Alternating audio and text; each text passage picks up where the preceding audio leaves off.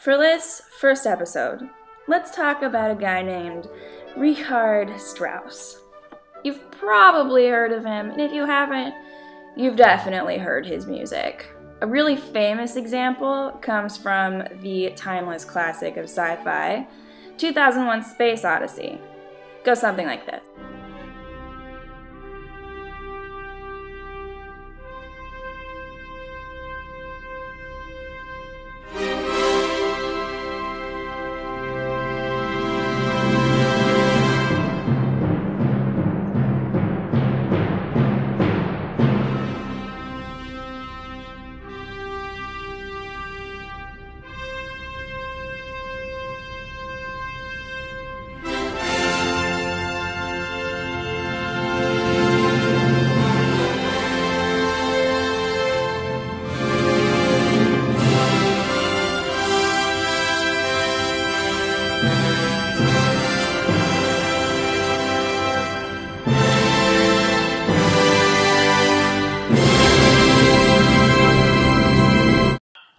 I'm pretty sure they also used it in the first Toy Story movie, which makes it even more epic.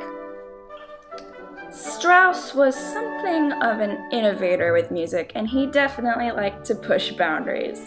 A really good example of this is his opera Salome, which follows the story of Salome from the Bible.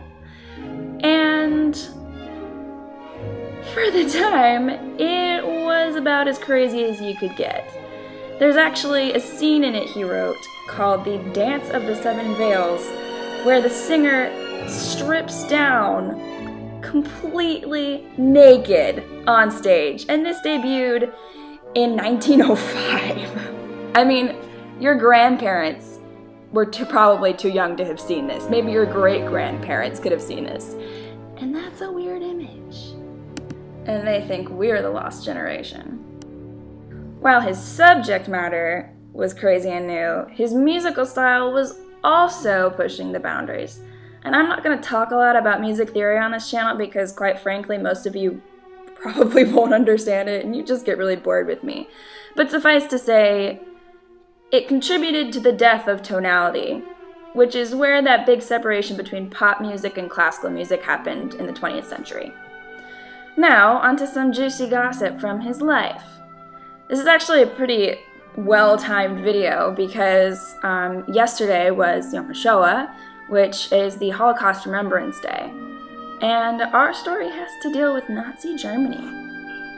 In 1933, when Strauss was already 68 years old and getting to that old crotchety point in his life, the Nazi Party rose to power in Germany. And along with every other German at the time, Strauss was super hopeful that Hitler was going to do amazing things for German music and society. And he kind of started out that way, because I don't know if you know this, but Hitler was an artist. Not a particularly good one, but, you know, he tried. In fact, Hitler loved Strauss because of Salome. He saw it a few times, and I guess he really, really liked the Dance of the Seven Veils.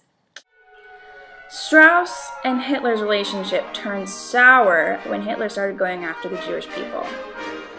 Strauss's daughter-in-law and grandchildren were all Jewish, and so he got super pissed when Hitler started banning performances of Jewish music. And since Strauss really didn't give a crap about what anyone thought about him, he started to say some pretty saucy things about the Nazi Party.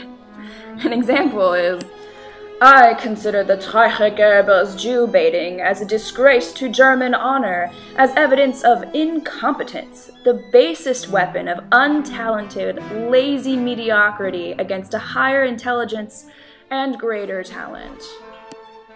Woof. He was also known to refer to Goebbels, who was in charge of the Ministry of Propaganda, as a pipsqueak. And as you can guess, Goebbels didn't really like that so much. And he had some not nice things to say about Strauss either, including, "Unfortunately, we still need him, but one day we shall have our own music, and then we shall have no further need of this decadent neurotic."